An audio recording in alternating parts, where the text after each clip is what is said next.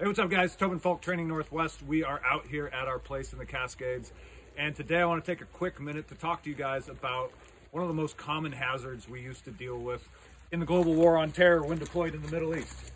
And what I've got right here is the good old M72 Mark I Granite Falls Space Shuttle.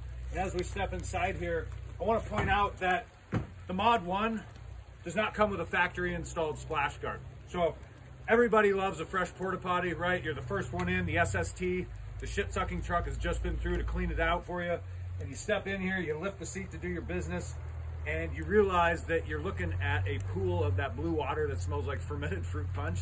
And you just come from the diner where you had a chicken fried steak and 18 cups of shitty coffee. And you're thinking to yourself, man, when I let this go, I'm gonna be sending it with a high muzzle velocity. That impact energy is gonna be immense. And there's gonna be a large backblast on that thing. And that's what we're talking about. That hazard is the dreaded blue ass. So come on in here, and I'm just gonna show you, before you go, you gotta take a whole lot of that government issue single ply sandpaper grit TP and start dropping it in there. And for the love of God, do not go until you've made yourself a proper lily pad to catch that hot round as you send it in. All right, guys, that is pro tip from a special operations veteran. We'll see you soon.